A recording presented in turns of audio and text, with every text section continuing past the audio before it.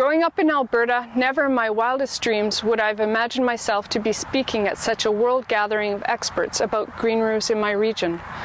Trained as an architect, I am also an accredited green roof professional since 2009 and a design builder of living architecture.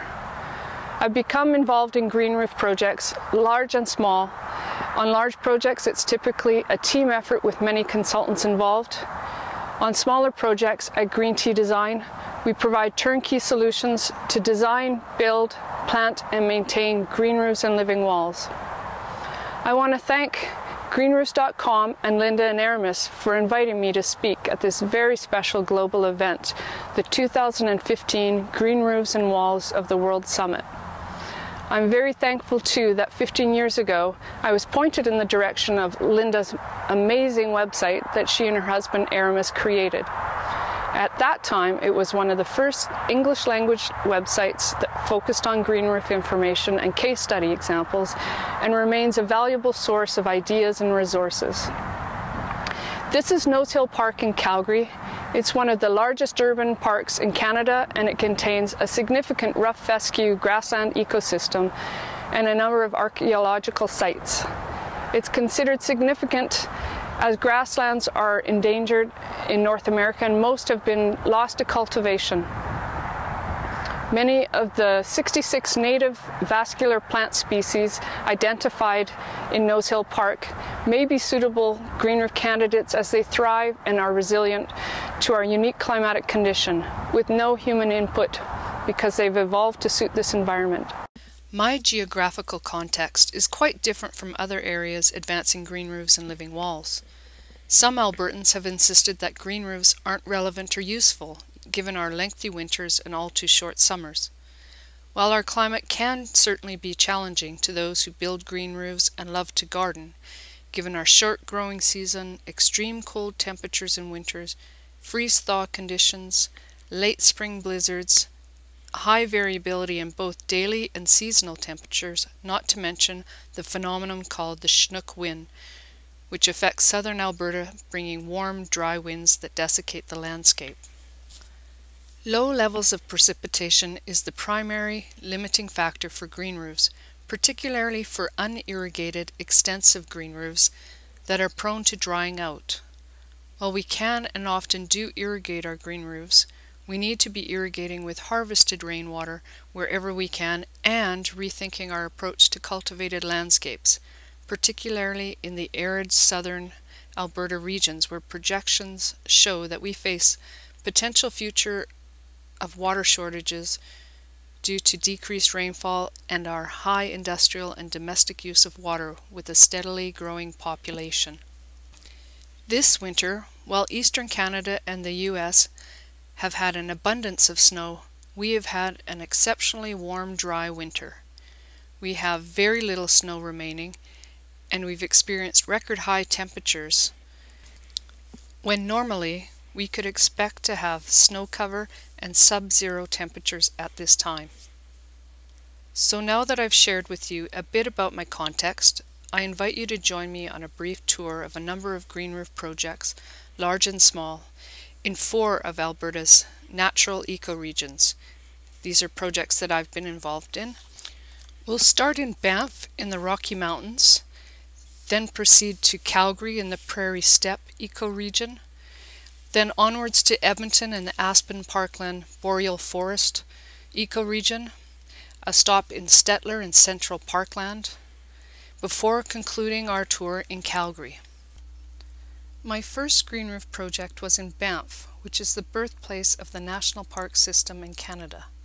The impetus for the project was the desire to bring the park back into the town to create a kinship between built form and the surrounding mountain context.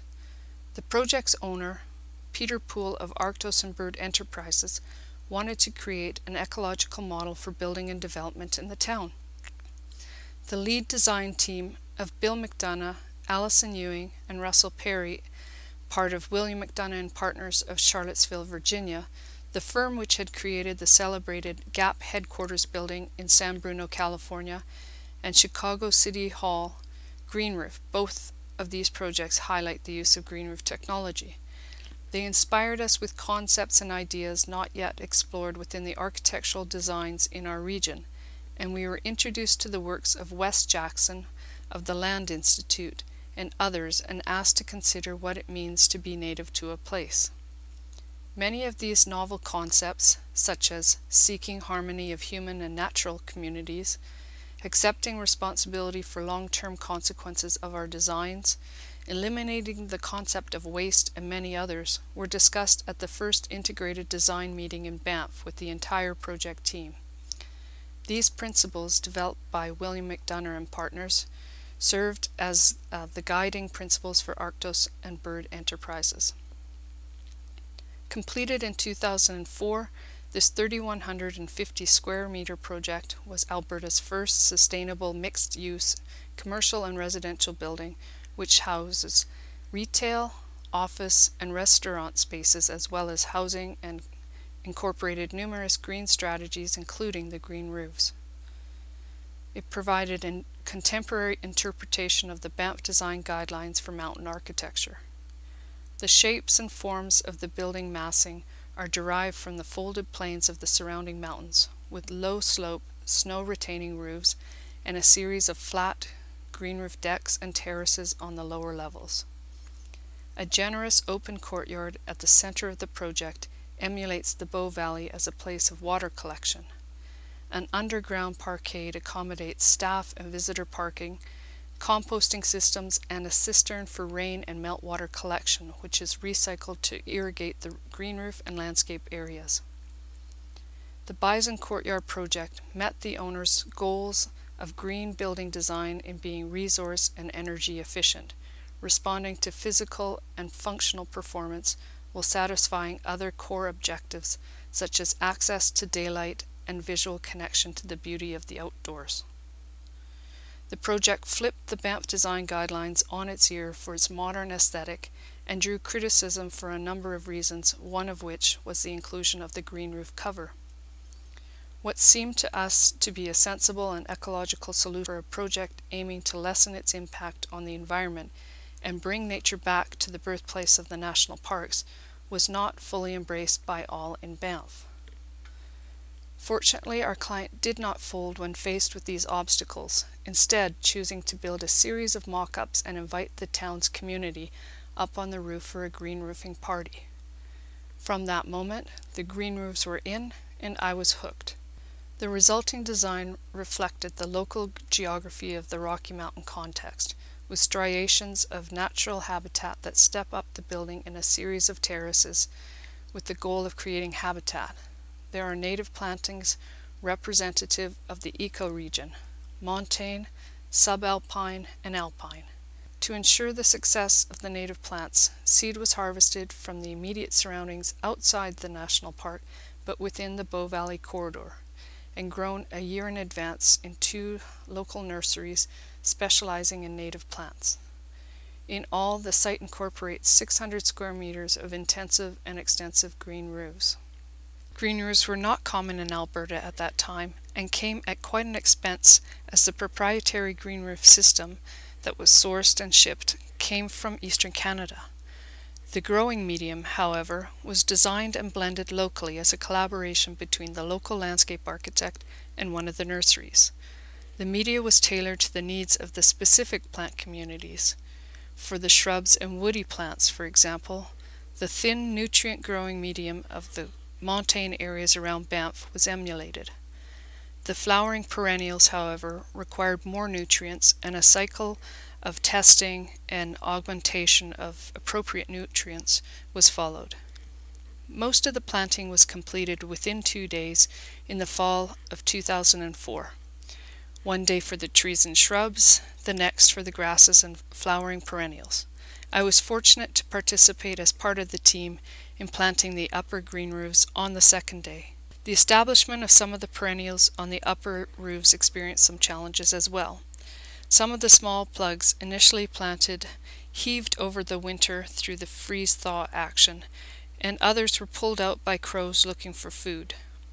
The owner reported that the grasses outcompeted or overshadowed many of the more delicate species and ground covers. Over time, the diversity of planting decreased, and remedial work was performed to try and control the grasses. The gardens really do attract birds, insects, and occasionally deer are spotted in the courtyard early morning, but usually only by the baker. They graze on many of the wildflowers and contribute to some of the replanting work.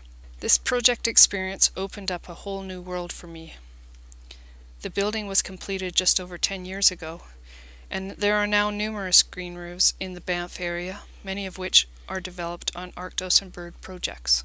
At the second annual Cities Alive conference in Portland, Oregon in 2004, in speaking with my Calgary colleagues, we noticed that the urban centers leading in the uptake of the technology had both demonstration sites and ongoing academic or field research. Taking a cue from these leading centers, I initiated the Alberta EcoRoof initiative, pitching a demonstration research site to Calgary Technologies Inc. for their existing building, the Alistair Ross Technology Centre, which is located in the University of Calgary Research Park. The purpose of the project was to build capacity for extensive green roof implementation through hands-on learning and better understanding of the benefits of green roof technologies through the development of a field site. This, too, would illustrate that green roofs are not only viable in our area, but can help address a number of our urban and environmental issues. Another key objective was to initiate field research and create a baseline of green roof performance in Calgary. A feasibility study was conducted to review the existing condition of the PVC waterproof membrane and the reserve capacity of the structure. The structural review demonstrated that a green roof system with as much as 200 millimeters of depth of growing medium could be retrofit to the existing roofs, which was good news to us given our focus on extensive semi-intensive systems. The installation is roughly 140 square meters on each side of the common public corridor, hence an east-facing and a west-facing roof. Along with a collaborative team which included the building owner, roofing contractor, green roof supplier, native plant growers, and other colleagues, we retrofit the first phase of the site, the west-facing roof, in just over 2 days in September 2005. We seeded it with winter wheat and fall rye as an erosion strategy to get a bit of root system established to hold the growing medium over the winter. We followed up in the spring of 2006 with phase 2 of the construction on the east-facing roof, and then planted both roofs later that same summer with a large volunteer team in just over 2 days. The main green roofs have 3 profiles with growing medium depths of 113 millimeters, 150 millimeters, and 200 millimeters, and 2 growing medium types, an extensive and an intensive blend, all with the same loose-laid proprietary green roof system by Suprema. The south ends of the roof have the extensive blend of growing medium, while the north end has the intensive growing medium. Primarily native plants were selected and planted as plugs at a spacing of 10 plants per square meter. Flowering forbs such as wild strawberries, coneflowers, pussy toes, and many others, as well as native and non-native sedum, native bunch grasses, and evergreen shrubs were planted.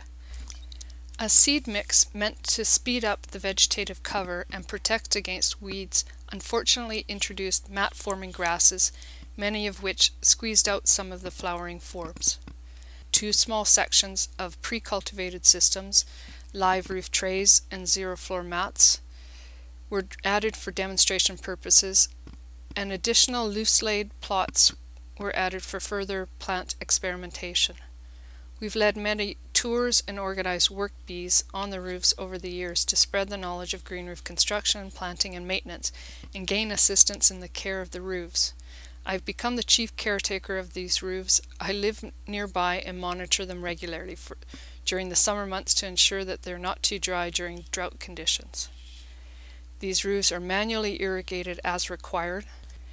We fertilize them in year 3 to primarily increase the levels of nitrogen in the growing medium which had fallen away. The grasses as well as the weeds really took off, which, as in the Bison Courtyard project, resulted in choking out many more of the flowering forbs. The vegetation is mowed once a year with a string trimmer. Tree seedlings and volunteer species found on the Alberta government's invasive species are removed. Other volunteers such as native campanula or fireweed are left for their contribution to biodiversity and colour. A short-term study of a stormwater monitoring platform was made by Westhoff Engineering Resources in 2007 to evaluate the runoff reduction and water quality attributes of 2 green roof plots relative to a reference roof. The raised platforms were constructed adjacent to the eco-roof. The Alberta Eco-Roof Initiative project is the green roof that I have worked most with. It has evolved over time, and my understanding of it has grown. I intentionally call it an eco-roof because it's not green all the time. The changes in the colors and the blend of the plant species over the seasons has been interesting to observe.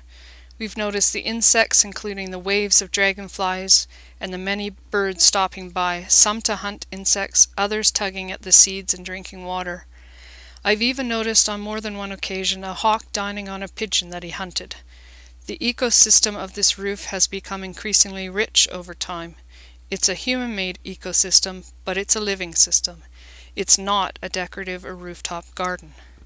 Many residents in the building understand this, and it is my hope that with their realization the appreciation will spread. Despite the recent increase of green roof development in our region, we continue to bump up against misperceptions. One such challenge is that the roof doesn't look like a garden. It was never our intention that it be a garden. The increase in the number of built projects, the information shared between various disciplines involved in green roofing, and continued collaboration amongst those involved in the Alberta Eco-Roof Initiative project are helping to improve the development of green roofs in our region and increasing the understanding and depth of knowledge. New funding through MyTax and Innovate Calgary will permit similar research to expand the palette of viable plant species, which will proceed this summer. The addition of thermocouple sensors and a climate monitoring station will allow studies of the microclimate impacts and heat flow through the roof can be evaluated. Next we go to Edmonton, Alberta, which is one of the most northern major cities in North America to incorporate green roofs. One of the largest green roofs I've worked on in Alberta was completed in 2011 at the Robbins Pavilion, a new facility of holistic healing at the Royal Alec Hospital in Edmonton. The project commemorates Ted Hole, farmer and successful business owner, and his wife and business partner Lois Hole, the former Lieutenant Governor of Alberta. Both shared a love of gardening and built long and respected careers in horticulture. The Hole family chose to honor the legacy of their ancestors by sponsoring a very special healing garden. In addition to commemorating the lives of Ted and Lois Hole, special people to Albertans and Canadians, the garden provides patients an opportunity to see something positive and to remind them that there is life around them. The garden provides visitors with a lush and tranquil environment of relaxation and catharsis. At 2,400 square meters, it's one of the largest single greenroofs in Alberta. A combination of extensive, semi-intensive, and intensive green roof areas, it's located on a portion of the second level of the facility, which houses the Lois Hole Hospital for Women. It's closely surrounded by other buildings in the complex, forming an elevated and protected courtyard, which is also enjoyed from above by the adjacent parkade and the many patient rooms and common areas that look down on it. Following detailed site analysis and working with the client team, Alberta Health Services and the Royal Alexandra Hospital Foundation, initial concepts were developed and tested by the IBI group. On this project, my role was that of project architect, and following input from Bill Hole, one of the project sponsors, a design scheme which references the linear planting rows of an agrarian garden was approved and developed. The hospital was organized around key pedestrian axis, which links the multi-faith chapel in the hospital interior to the feature bell tower on the roof. Generously sized pathways for wheelchairs intersect the major axis and lead the visitor to various seating areas and special features of the garden, such as waterfall features, a reflecting pool, colorful glass screen trellises, and places for art, including a bronze bust of Ted and Lois Hole, another key focal point in the garden. A stand of trembling aspens aligned over columns serves as a visual and acoustic buffer from the noise of the loading dock below and the adjacent cooling plant. A highlight of the healing garden is the diverse vegetation. Trees, shrubs, tall grasses, and flowers were chosen to blend the natural flora of Alberta with ornamental favorites, and all were procured from the project sponsor, the Holes Greenhouse. Careful consideration was made for suitability for both the local climate and the particular microclimates of the roof. Ground cover species including sedums, grasses, sage, and Virginia creeper in planters with 150 millimeters and 300 millimeters in depth of growing medium. Ornamental shrubs, taller grasses, roses with willows and junipers for winter color were added in planters with 600 millimeters of growing medium depth. Trees such as trembling and Swedish aspens, tilia, hawthorn, and cherry were planted with 900 millimeters of growing medium depth. Considerations were made for color distribution throughout the year, including opportunities to change up the planting with the inclusion of annuals from the sponsor's nursery. An innovative system of lightweight fiberglass planters were custom fabricated for the project to allow for quick assembly, avoid higher costs of poured-in-place concrete, and avoid penetrating the waterproofing. A system of cross ties and cables strengthened the walls of the planters and resist horizontal forces of the growing medium and the tree roots. The planters' red color references terracotta pots and adds some bright color to the monochromatic winter landscape. Cost control was a critical feature to ensure approval of the project during a period of superheated economic climate in Alberta. Several in-house cost estimates, as well as one from a third-party consulting group, were prepared to monitor for potential cost increases. The project was developed as a second phase to the Robbins Pavilion construction, as the existing 2-ply SBS waterproofing applied in a conventional roof application over concrete structure shelters an intensive care unit. It was thought prudent that in addition to a flood test of the membrane, a leak detection system be retrofitted, permitting the ability to locate any potential leaks immediately, given the sensitivity of the hospital patients within the building below. The use of a sole proprietary system ensured that the owner had a single point of responsibility for the joint supplier-contractor warranty. However, the design team felt somewhat constrained by this requirement. There were numerous starts and stops along the way for various levels of approval, including the municipal permitting process. The construction project was tendered at the start of the summer of 2010 as a lump sum contract, and by the time the project was ready for planting, winter was drawing near. Hence, construction was suspended until the spring of 2011 to complete the plantings and deficiencies. Christmas lights are added in the winter for added winter interest, and the lighting of the healing garden has become an anticipated event. Opened in 2011 to great fanfare, the project is enjoyed and appreciated by the entire hospital community, patients, staff, and visitors. Keeping up with the maintenance required to keep it looking at its best will be an ongoing challenge as a formal garden design. It is hoped that the green roof can be used to enhance learning at the nearby technical school by providing practical experience for students in horticulture, landscape, and architectural technology. This project was built on a new office and industrial complex in the town of Stettler, which is located in east central Alberta. Atco Electric, a utility company, opened their new energy-efficient operations center, which was designed to enhance customer service. Their new project saw a reduced energy consumption with 55% savings compared to a typical facility of its kind. Other sustainable features include a high-performance HVAC system and triple glazed windows. The building's water fixtures are also designed to reduce water consumption, and rainwater is captured on the roofs for reuse in the wash bays for the trucks. The green roofs were added more for demonstration purposes than anything, and are the first green roofs in the town. They were built over the one-story public area in the west end of the complex and are visible from within the offices on the second level. The anticipated green roof design was more of a loose-fit garden of ground cover with rows of grasses and upright species planted in deeper mounds, serving as shelter belts to create friction and slow down the prevailing western wind. A ribbon of blue fescue and upright species meander through the field areas and shelter belts like a river on the prairies. Plant species included a blend of hardy sedums, clump grasses, chives, sage, and upright sedum autumnjoy. As what often happens in construction projects, a delay occurred because of a needed redesign to the adjacent overhang, which would have impacted the green roof had it been built. The base layers of the laid-in-place green roof system were installed in November 2012. In late spring 2013, Green Tea Design began the planting.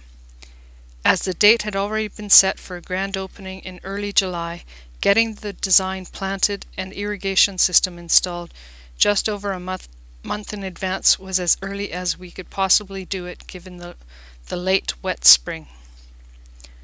With a number of students from the University of Calgary, my colleague Deb and I led them to prepare the roof by adding planting guidelines and contours and dividing up the planting area. Shortly after our planting, southern Alberta was hit with some of the worst summer storms on record. In Calgary, this resulted in the devastating flood, and we missed our regularly scheduled maintenance visit. The supplier visited the roof on our behalf and sent pictures confirming that all was coming in fine, albeit plants were growing slowly.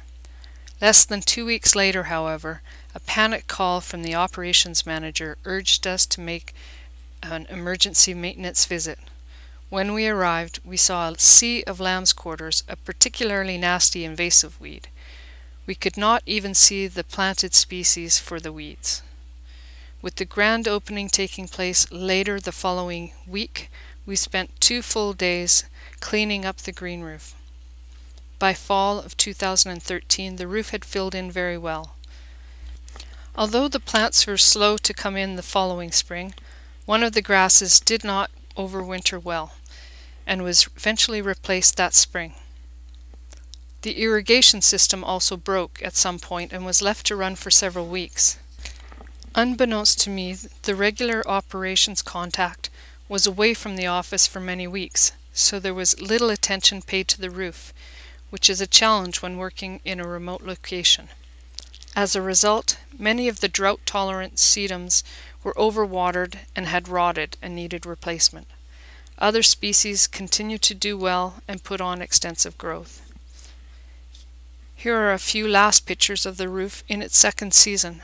Many of the plants are already growing into one another and will need to be thinned or removed. Grass seed and agricultural weeds also do blow in on the wind, given the rural location, which leads us to believe that the design will need to evolve or more targeted maintenance of increased frequency may be required. And now let's return to Calgary to view a last project and recap. The vegetated roof replacement project at Calgary's Municipal Hall is a project that was initiated by a concept design entered into the 2007 Mayor's Urban Design Awards entitled Grey to Green. I created this together with Kelly Learned of Cochrane and was supported by the IBI Group. Its purpose was to draw attention to and spark an interest in the opportunity of green roof retrofits. Knowing that the roofs on Calgary's Municipal Hall had exceeded their lifespan and were about to be renovated, several at a time, we envisioned that the converting of one or more roofs from grey to green would assist the City of Calgary in gaining a better understanding of green roofs through the creation of a research and demonstration site. Calgary's municipal building is the perfect symbol for highlighting green building technologies. It is highly visible and provides the opportunity to strengthen the city's commitment and response to the challenge of sustainability. And when looking at the building from above, you can see the amount of surface area of rooftops to improve. The project started in earnest in 2010 with a full RFP process. My role entailed acting as the project lead for the IBI group with an integrated team of building and engineering consultants. The starting point was to conduct initial site reviews and explorations to determine the feasibility and opportunities of incorporating the green and reference roofs to research a host of ecosystem co-benefits and organize an education and outreach program. For the research opportunities and instrumentation setup, we partnered with Dr. Maureen Connolly's lab at the BCIT's Centre for Architectural Ecology. While there are many rooftops to re-roof at Municipal Hall, the initial site for the Green Roof Research Project is on 2 roofs of 330 square meters each, located on the east side of the building facing East Village development. These 2 roofs are similar in architectural characteristics and microclimates, although 1-story difference in elevation. The structural decks are both sloped to 2 internal drains on each roof. Construction finally started in June of 2013, but was halted quickly by the devastating flood that crippled our city. The project later resumed in the fall and proceeded to the completion of the retrofit of the waterproof membrane and the addition of new guardrails on the 5th floor, with planting held off until the spring of 2014. The 5th floor is constructed as the vegetated roof, while the 4th floor serves as the reference roof. The green roof has 150 millimeters of lightweight extensive growing medium produced by Zinco, which was blended to FLL standards. There is a vegetated free zone along the perimeter of the roof and in between rows of planting beds for ease of circulation and access. 9 plant species, sourced as 72 size plug plants from 2 nurseries, were selected as appropriate choices for the research. The plant palette includes 3 sedums, 2 clump grasses, and 4 flowering forbs, 6 of which are native to our region. They were planted at a typical spacing of 150 millimeters on center, using a planting template and arranged in quadrats for the plant viability study. A team from the City of Calgary Parks Department planted the plants in 2 days in late July of 2014. While both roofs are outfitted with a climate station and through-roof sensors, the 5th floor roof is equipped with additional sensors to record the changing soil and membrane temperatures as well as the moisture content in the growing medium. An automated irrigation system efficiently delivers water to the plants as needed through a network of drip tubes. The construction of the roofs of the project was largely completed last summer, and the stormwater monitoring system is currently under construction. This project will also serve the municipality and larger community to build awareness of and to educate about the benefits and challenges associated with this technology. Over the 2 to 3 years, the roofs will be evaluated and the research programs will be underway. It's been important to me to be a part of the research in our region to help advance emerging green roof technologies and help our municipal leaders create supportive policies. I have been working towards a master's degree in geography at the University of Calgary with a specialization in energy and environmental systems. This I do in the effort to bring greater understanding and awareness of the dynamics of green roof performance in my region by participating in local research. I'm inspired by the work of the many living architecture colleagues around the world combining plants and structures to create innovative solutions to tackle both human and environmental issues. We share interests in beauty, quantification analysis, long-lasting projects, and service to our communities. These are all important topics to focus on as we reshape our urban communities in the efforts to become more sustainable and more resilient. What we build in Alberta's major cities tends to set the tone for our smaller communities, so it's important that we get it right with these projects. There's an old saying that goes, "What's out of sight is out of mind." Unfortunately, one part of our city that's been out of mind but clearly in our sights in the downtown area are the dreary and often flat landscapes formed by the rooftops of our modern buildings.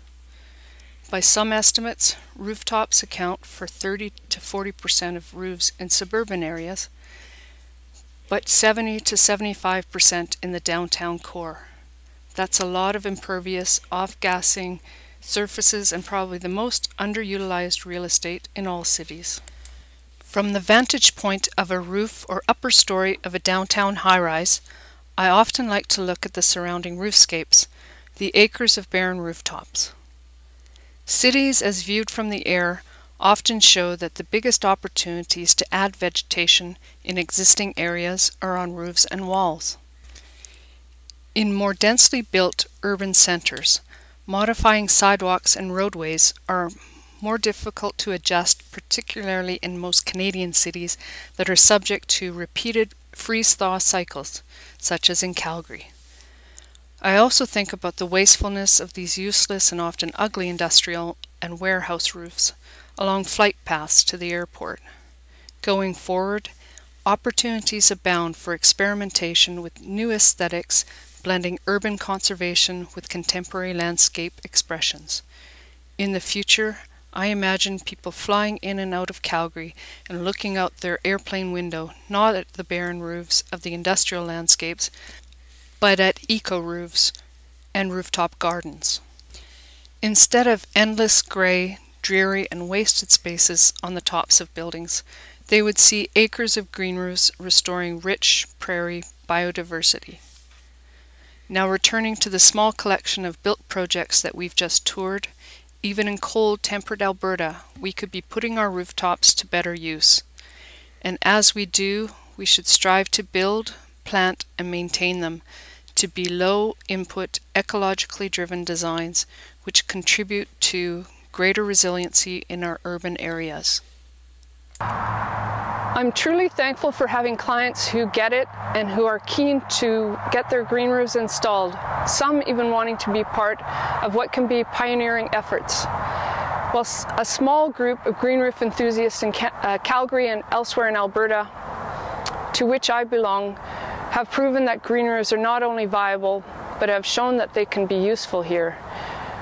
Still, we have much work to do to make them more regionally appropriate and more sustainable, recognizing that we too are experiencing the effects of climate change. It's my hope that once we better understand the extent and impact of the benefits to our region, that there will be increased acceptance and implementation. Please won't you join me in this exciting challenge? Thank you.